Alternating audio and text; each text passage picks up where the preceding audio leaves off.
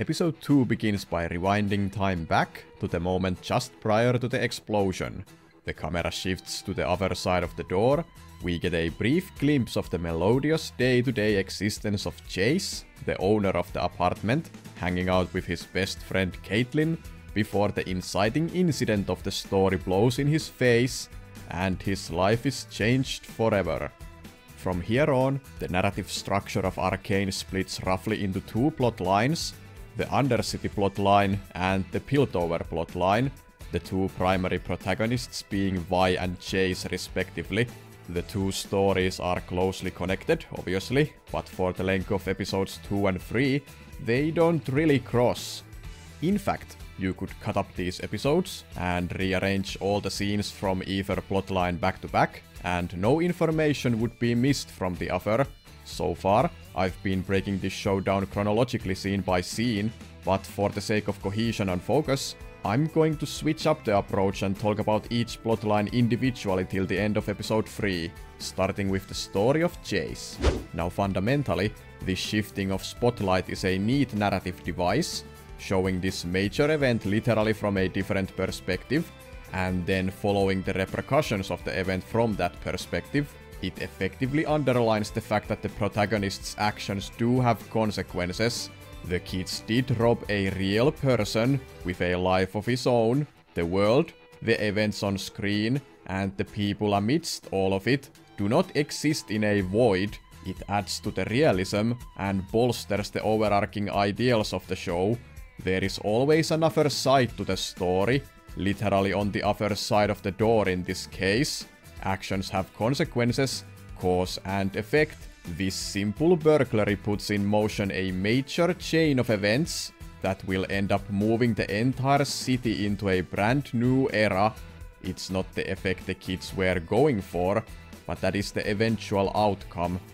Another notable narrative device comes in the form of every author's best friend, the flashback. Chase gets knocked out by the explosion and the scene swishes to his childhood. And this is a super tiny detail, but I appreciate the fact that the transition between the present and the past has a clear bridge.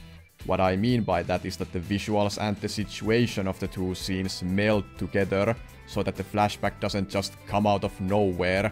The blurring of Chase's vision mirrors the blinding blizzard, and then there's the thematic trigger for the flashback, the near-death experiences Chase has had both in past and present. Not that flashbacks absolutely need this kind of connecting element, but it's always nice to have something that sparks the transition, be that a significant object, a nostalgic location, a line of dialogue that makes the character reminisce, something like that. It's that tiny difference between functional and noteworthy directing. Together with the cold opening of episode 1, this flashback sets up a pattern for the rest of the series. Every episode of Arcane, excluding the season finale, starts out by exploring the past of one of the characters.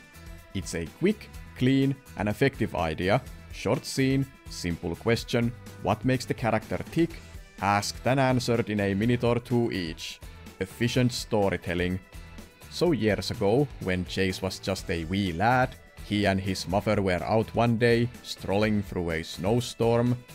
As one does, they are lost, their strength waning, all seems lost, when suddenly they come across a mysterious stranger. The man busts out some epic level sorcery, teleporting the lot to safety. For all intents and purposes, Chase has witnessed a miracle. Both he and his mother were saved from certain doom by arcane arts. Moved and inspired by the man's kindness, Chase dedicates his life into researching the mystical to find a way to integrate the power of magic with technology. He has witnessed the potential of Arcane firsthand, and now he wishes to bring similar miracles into the lives of common people. This one act of compassion has created a man with a noble heart, with only one desire, seeking a better future for everyone. Good deeds resonate with the world, cultivating more good deeds. That's beautiful. Obviously, good intentions don't mean much when you skirt the law, especially when you have nothing to show for it for the time being. Chase's experiments with volatile materials are strictly forbidden, and he gets thrown in jail.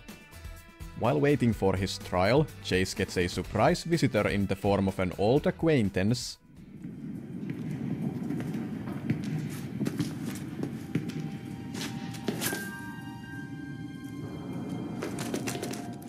Fun little subversion there. For a fleeting moment you expect something more ominous, and then it's just this tiny funny looking fluffy gentleman. Imprisonment. What a curious principle. We confine the physical body, yet the mind is still free. I do love a good conundrum. One of the most consistent praises I can give this show is how it nails character introductions.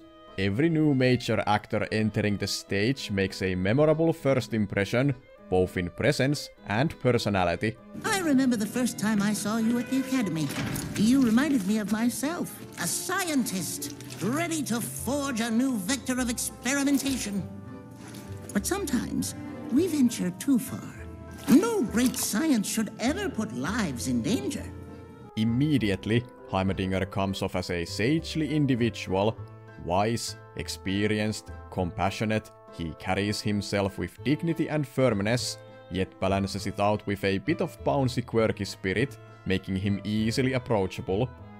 Heimerdinger inquires what exactly Chase was tinkering with, and once the subject of magic comes up, Heimerdinger immediately shoots him down and implores Chase to keep the details secret. Magic is seemingly a big taboo in Piltover due to its chaotic nature.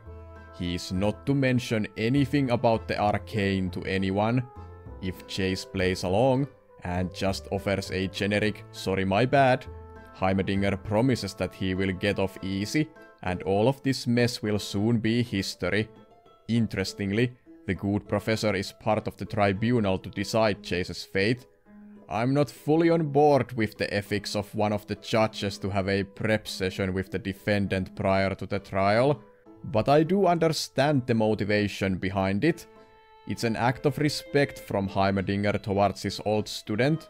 Although Heimerdinger is intensely against even the mere suggestion of researching magic, at the same time he doesn't wish to see Chase and his talents going to waste by rotting in prison for what he views as a minor youthful mistake.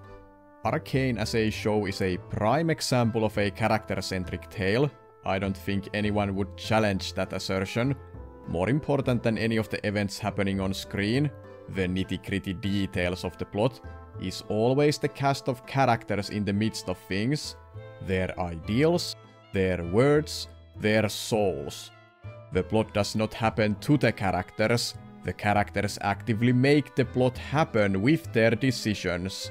This is personally my favorite kind of storycraft, whenever the author presents a collection of characters, fully fleshed out, with clear motives, interesting personalities, driving the narrative. I'm all up for it.